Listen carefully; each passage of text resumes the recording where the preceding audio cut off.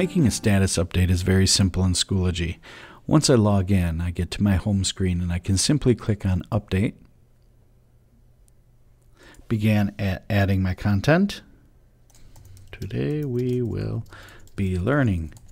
And you can go on and on and on and say more, and you have some bold, italic, underline, and other text editing tools.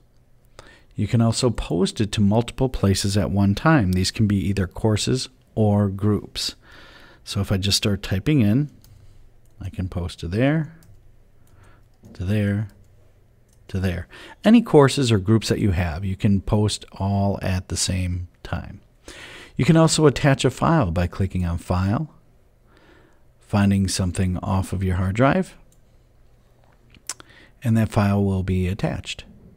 You can add links in the same manner, stuff from your resources, add a video or audio recording, and add a simple poll. When you're finished, simply click on Post, and you have added a status update to every course or group listed in this box here.